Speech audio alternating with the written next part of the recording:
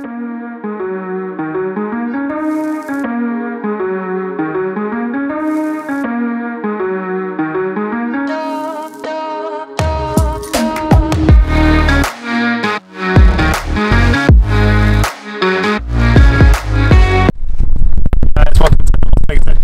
Brendan, here with the crew. Where are we?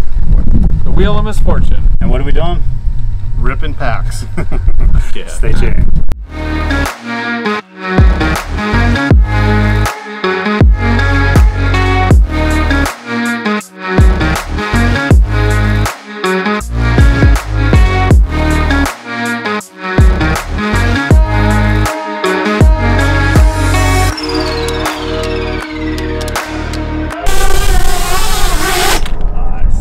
Need any props, Brandon?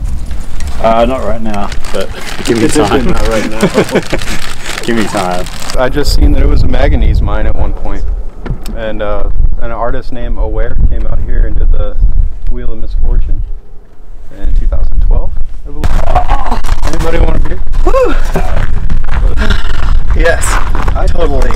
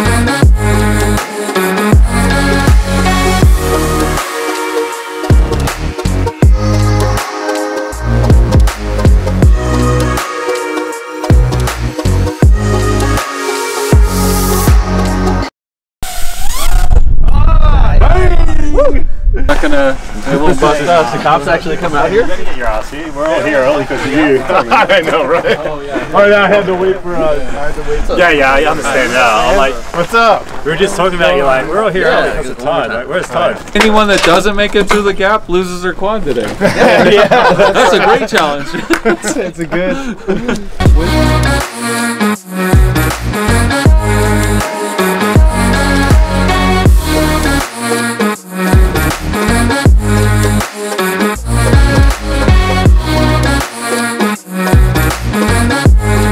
Alright, okay guys, so we're here with Wiz. He's kind of like the guru of FPV in Las Vegas. What's up, guys? What is FPV? FPV is an acronym for first person view. It's what we use to describe how we fly our drones. Quads. You can see through the goggles. What we got here is a television camera on the front of our drone that goes to a video transmitter out through a set of antennas that puts a video feed back to a set of goggles where we can view whatever the drone is viewing. Yeah, so the goggles are showing what the camera shows on the drone. Exactly. Small little latency, but not enough to affect any of your flying. So basically what it does is putting these goggles on kind of puts you in the front seat of the drone.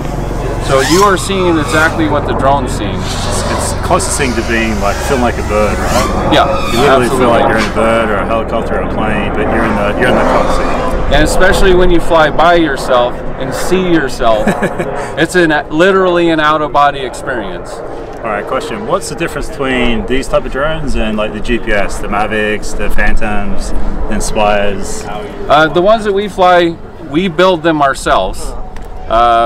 And the other ones have GPS, auto level, return to home, all that stuff. You can put stuff like that on these, but the way that we fly, we generally use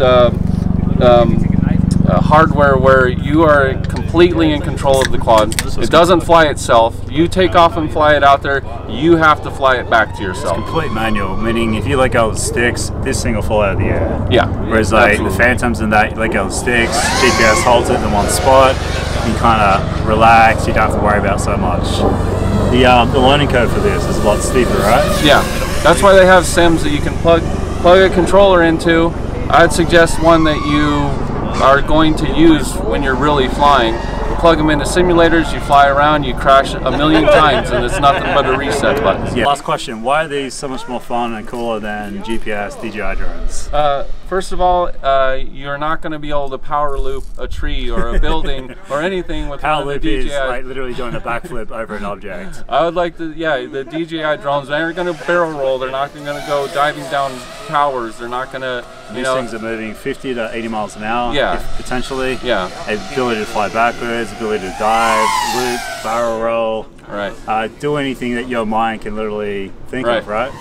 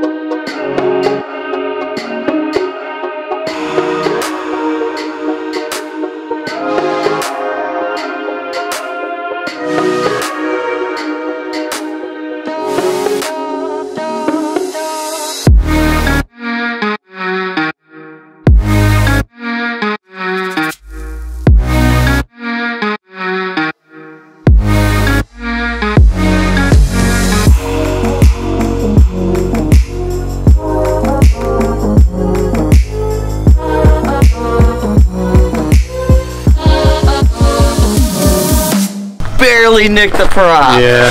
That was nice. Don't play the game?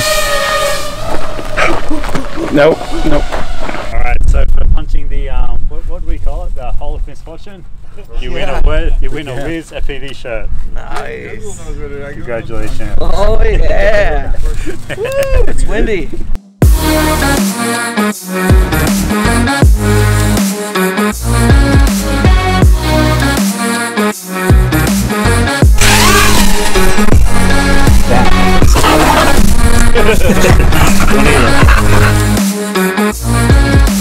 I'd like to get some ball bag support here for this one. You know what I'm saying?